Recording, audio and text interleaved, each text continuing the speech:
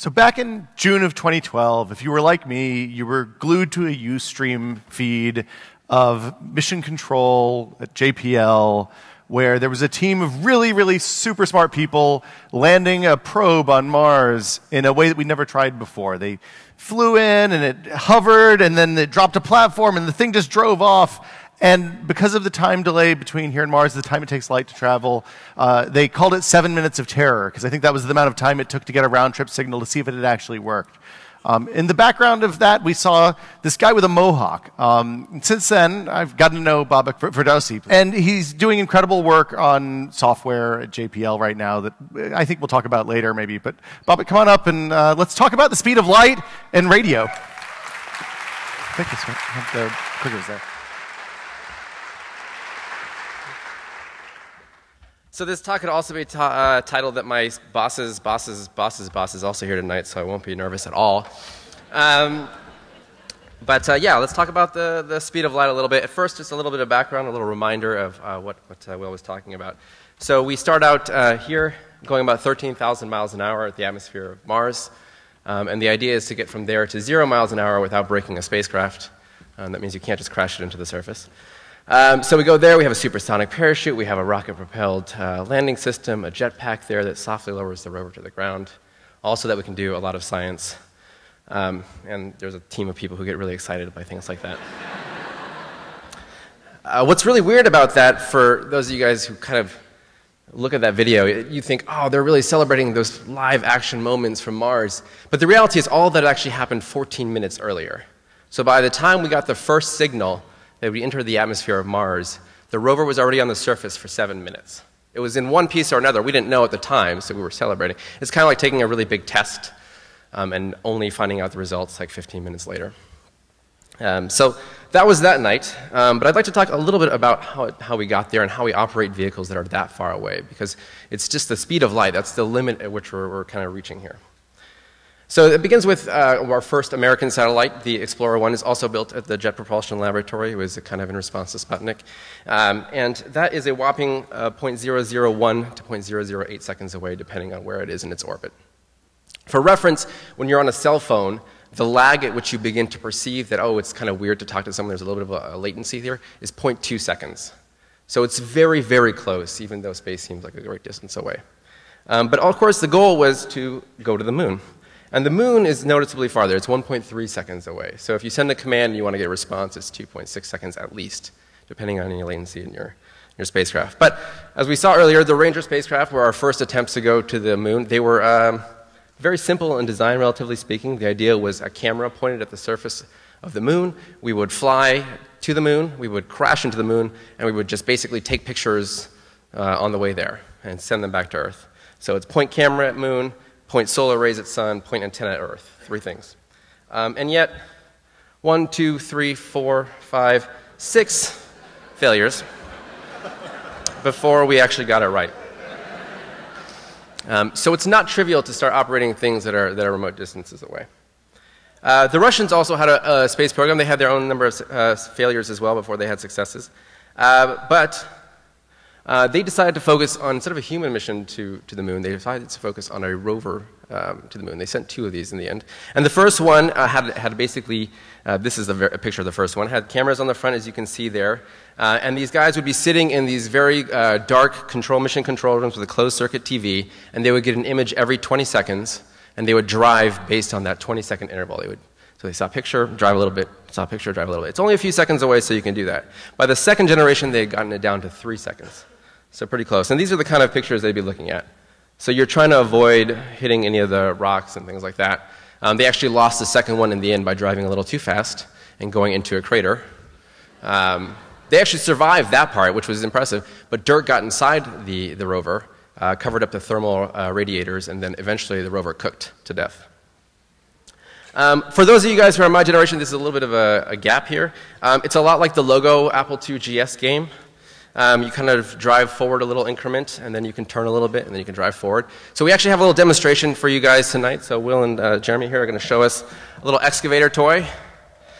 So for the first example, we're going to let Will actually do this. I mean, should you choose to accept this mission. do this by operating and looking at the same time, and he'll send commands basically in near real time. Am I on? So our friend Jeremy Williams, who you may know from last year as the inventor of the game frame, the world's lowest resolution pixel display, has rigged up a time delay Arduino-based setup so that I can issue commands, and then it'll wait a couple of seconds, and then it'll send them on. So Jeremy, I'm looking at this. I think that we need to go, like, let's say 6 feet forward, and then stop and see where we're at. I'm going to cheat just a little bit. You can't do that on the moon, I guess. No, you can't kick the rover yet. I think I probably should have not kicked it. Okay, 6 feet wasn't enough. I'm going to kick it back a little bit so we don't drive off the front of the stage.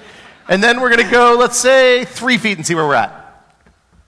So this is kind of what the Russians did, right? This is what the Russians did. So basically what they have the opportunity to constantly update their vision and drive it based on that. Jeremy, 1 more foot ahead and then hang a left. We're trying to hit the pumpkin. That's an important thing to know. That's the goal, right. That's the scientific object of interest. Yes. The pumpkin.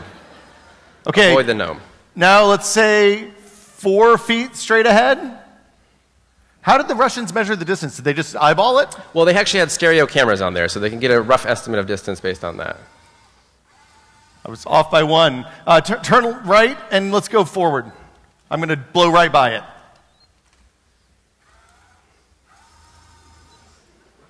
Okay, so it's a little trickier than it looks. It's a little tricky, but you got pretty close on this one. I feel pretty good about that. Pretty good. Okay. We're going to change it up on you a little bit in just a moment. I'm going to reset, and we'll come back in a minute. Yeah.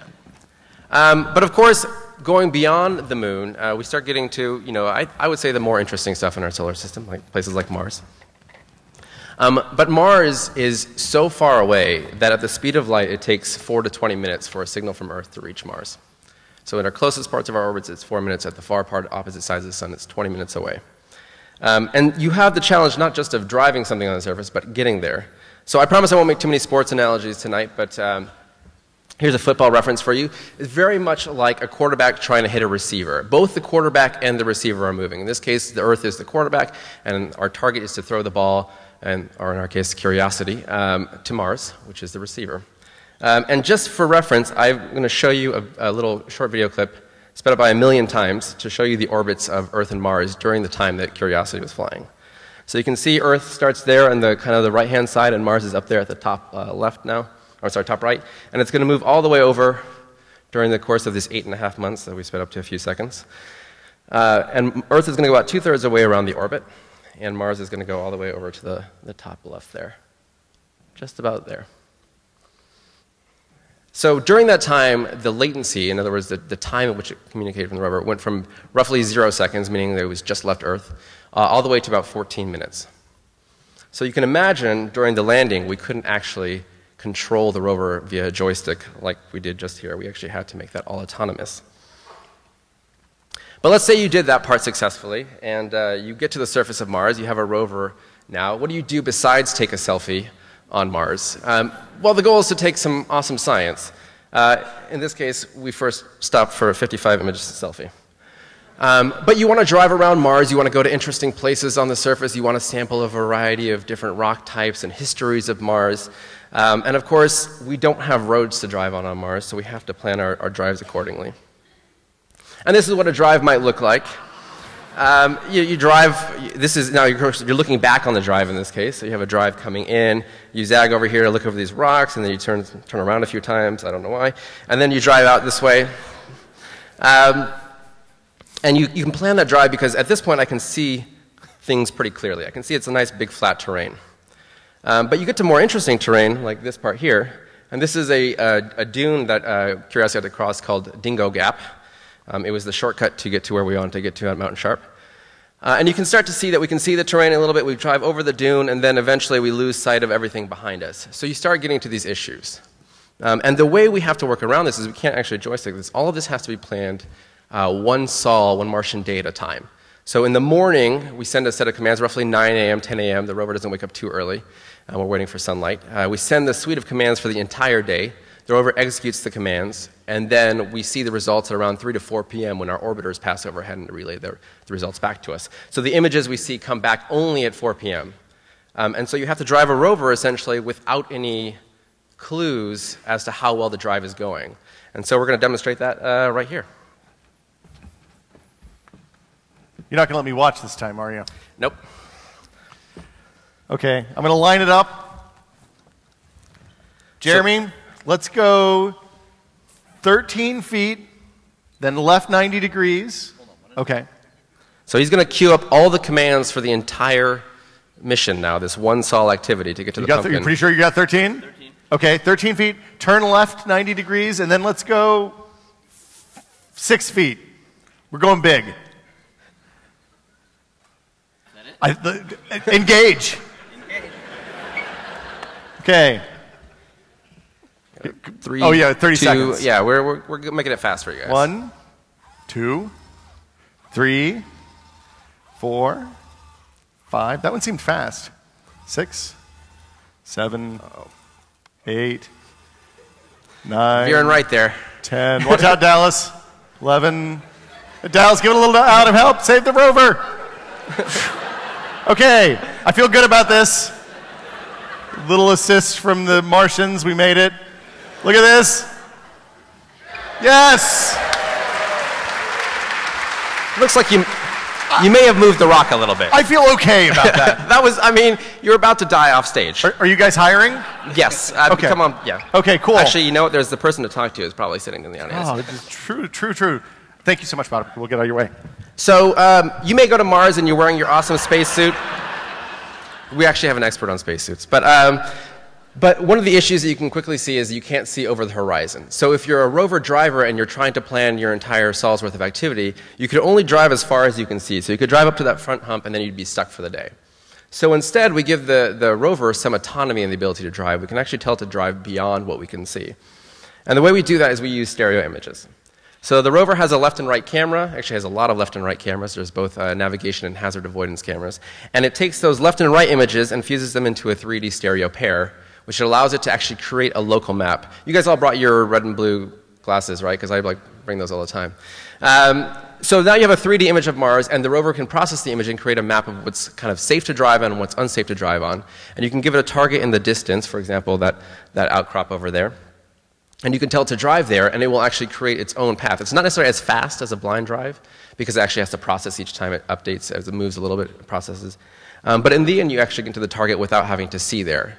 And that's a really big feature for us. So what you get is a result that looks something like this. You can see us driving and kind of avoiding features. These are tracks taking images of our Curiosity there at lower left, taken by the Mars Reconnaissance Orbiter. And it takes these amazing, down to 30 centimeters per pixel images. So we're very thankful for that. And you can see the tracks kind of, this is a multi-sol drive, so it actually took several sols to get from the top right there to the lower left. But you can see what we can do. Now, my dream, of course, is one day that we can kind of see these tracks and look down and they'll actually be rover tracks driven by a human. And you can imagine that human sitting there on the surface of Mars and looking back at the Earth, but trying to communicate, share the experience with us. But that Earth is, of course, 14 minutes away. So I want you to think about that the next time when you see things in the sky, that everything is actually a little bit different than it was a few minutes ago. And so I think it's kind of a beautiful thought to think that Earth isn't exactly in the same place anymore as when we took the picture, but it was 14 minutes ago Earth. And so if you were here on Mars and watching this presentation, you would still not be receiving the entire presentation. Thank you.